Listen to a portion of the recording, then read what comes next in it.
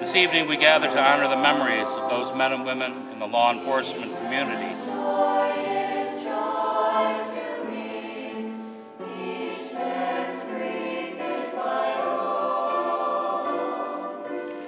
Welcome to the Southeast Michigan Project Blue Light. I am Donna Wudyka, President of Living Legends. Lord, they're in our hands tonight, yours and mine. Those guys who keep the peace.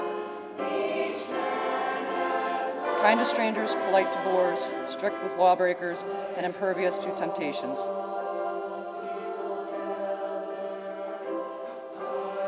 Their job is protect and serve.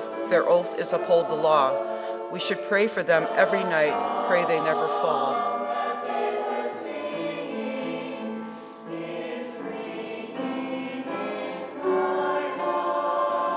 And I've got to tell you, they're the most committed, most professional that you'll find in any line of work. Whether they're patrol officers, whether they're administration, whether they're in parking, cold case, detectives, fatal squad, whatever their division is called, they are dedicated, they are committed.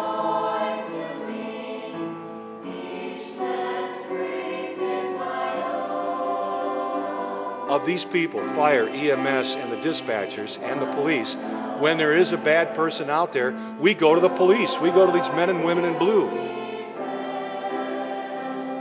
And that's why we have to remember the commitment that they make and the sacrifice that they make. We cannot forget that. We as citizens and we as the media is in this too, we cannot forget the sacrifice that they make